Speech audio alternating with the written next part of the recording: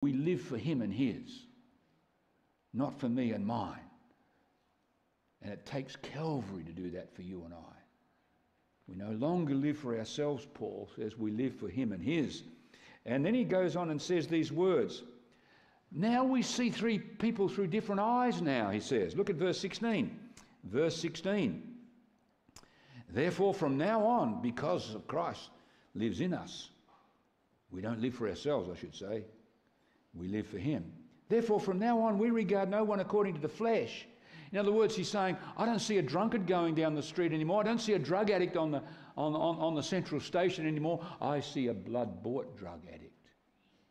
All people matter to God.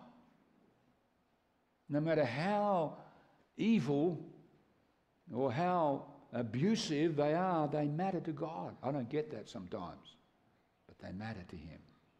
So we view people with different glasses now, says Paul.